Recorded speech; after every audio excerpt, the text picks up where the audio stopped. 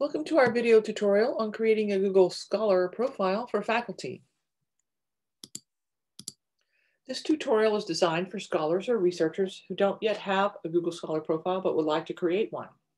The good news is you can create a profile in just a few minutes. If you already have a profile, navigate to scholar.google.com, click on My Profile in the upper left, log into your Georgia Southern account, and this will let you look at your profile. If you already have a profile and want some ideas for enhancing your online presence, skip to the Enhance Your Profile section near the end of this tutorial. So you might be wondering, if you really need a profile, here are some of the benefits.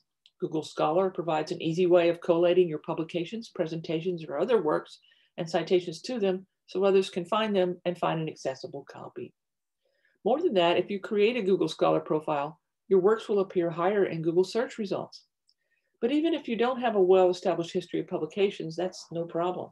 You can create a profile manually entering works such as conference presentations or posters and your research interests in 4 easy steps. So let's get started. The first step is to go to Google Scholar at scholar.google.com. Click on the My Profile link in the upper left. If you don't have a profile yet, you'll be presented with this form where you can add your information. You want to be sure to indicate your name, your affiliation, your email, generally in this format. This is optional. Areas of interest in your research or teaching, and if you have a web page, if you have a selected works profile, you could use that URL, or you could just enter the address for Georgia Southern for now. Then click Next. The next step is to select content to add to your profile. Google Scholar will provide citations to articles from its search results that it thinks may be yours based on your name. Don't worry if you don't recognize these matches. You may find that you have a lot of false drops, which result from publications in Google's index that are by authors who just share your last name. Go ahead and import them, or at least one of them, and then you can delete the ones that you don't want to claim as yours later on. Once you've done that, click in the arrow in the upper right to continue. Finally, you have some options to select article updates be sent to you, and also the visibility of your profile. Google Scholar can automatically find your new articles and changes to existing ones and update your profile automatically, or you can opt to receive an email with updates for your review.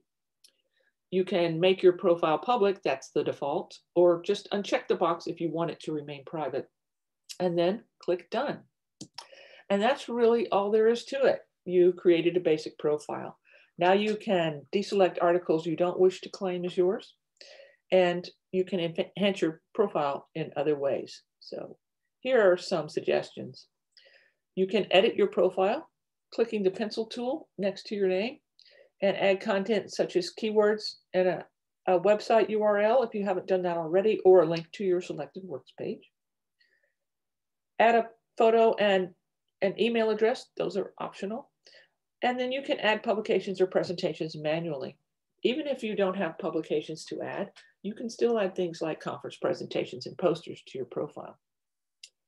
Some other things that you could do to enhance your profile are to list collaborators or research partners who also have Google Scholar profiles, get suggestions of related articles, or search for authors and follow them for updates on their publications. That completes this tutorial on creating a Google Scholar profile. If you still have questions about this process or other online profiles, you can contact me at any time.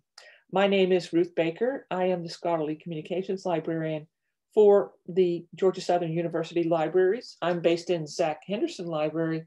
Here's my contact information. Or if you wish to schedule an appointment to talk about your online presence, I'm happy to do that. Here's a link to my appointment page. Thanks very much.